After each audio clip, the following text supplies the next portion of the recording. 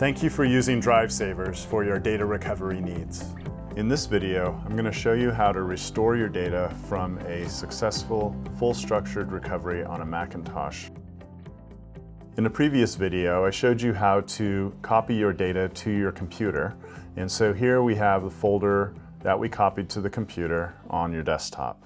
So we're going to open that folder. A structured recovery means that we got back all of your folder names and file names in the original structure of the drive. And it would look like this. You would have your folder with your job number, then you would have Macintosh HD, users, your username, and then your user folders, desktop, documents, downloads. You may have many other folders in here if you stored stuff in there, but these are the main root folders that would come by default with the computer.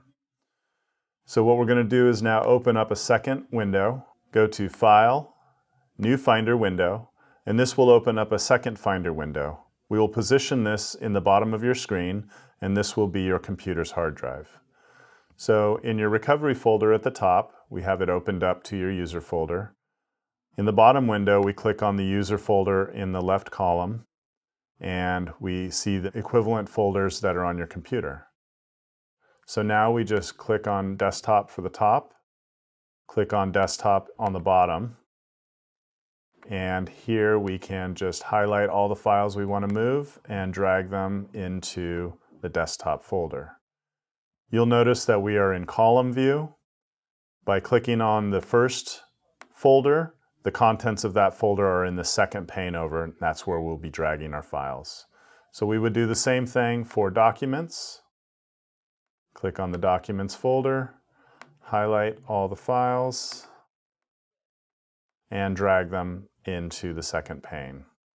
And we can do that for pretty much every folder. In the library, most of this we don't need to copy over. We'll go over some of the items that are in there in a moment. The movies, you could just copy those over.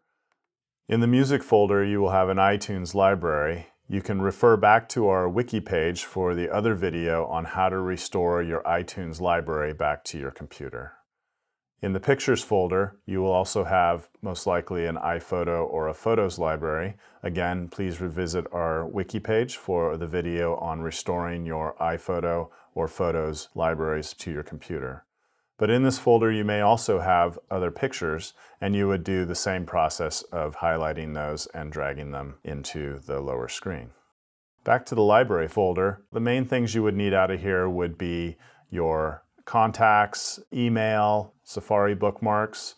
I have instructions for those on our wiki page for those individual things, but most of these items are now being synchronized with your iCloud account, and most of them would restore that way.